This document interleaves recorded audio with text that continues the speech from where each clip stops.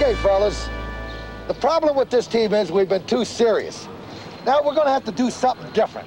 So I decided to get this club loose.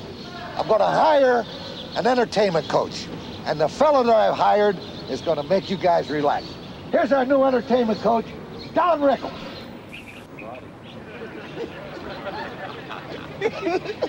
It's all in a jog. Tubbs, would you get down the end? Amigo,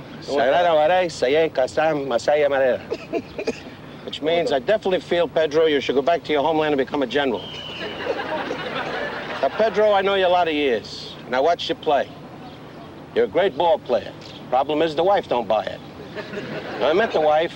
You got a lot of money, but how long are you going to make the woman clean hotel rooms? You got to let her get out in the ballpark. Let her live and enjoy a little bit. You know what I mean, Pedro?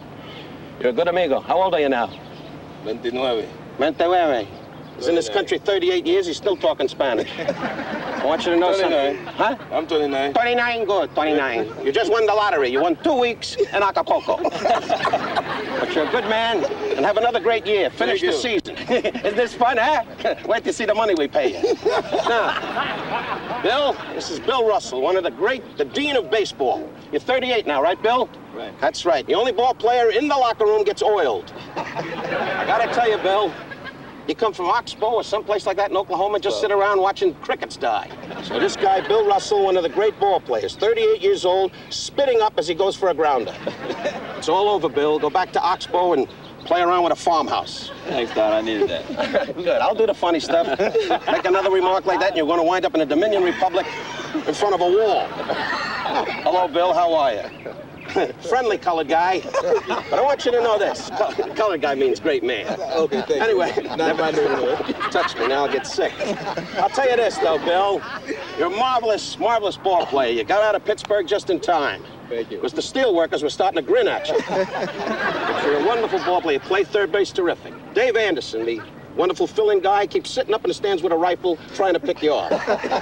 So I don't think you're going to finish the season, Bill, but I want to wish you a lot of luck. You and Bill Russell can hang up at the actors' home and just sit on the porch going, "We were big ones, we were big ones." Right next to you. Again, you touch me. It's murder. He thinks he's on a train and he's going to make up my bunk. Anyway, you're a great guy. This is Steve Sachs. As you all know, Steve has a problem. He's been smiling at a lot of guys in the locker room. Anyway, Steve, we know your problems, but you're a wonderful youngster. He's the only guy when I first met him said, "Want to see my bubble gum?" Anyway, Bill, Steve, I forgot your name already. Steve, shut up, I'll tell you what I want. Still lock yourself in the bathroom with the radio on loud? He's a marvelous kid.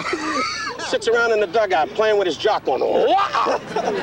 He's a great kid. I wish you another big year. Finish the season, and you're going to be back in San Antonio where you belong. Just sitting around watching ducks die. God bless, you're okay. Tom, I'm a friend. Keep this up, you should get a massive one by Friday. Yeah, Tom. I've seen a lot of Italians, but this is the best. This man gets up in the morning, his wife puts a cord on his ass and makes him a blimp. But I want you to know this, Tom. You're a great manager, and he's my dear friend. He teaches these guys every day where America is. And I want you to know this, Tom. You're making a ton of money. And I like your laugh.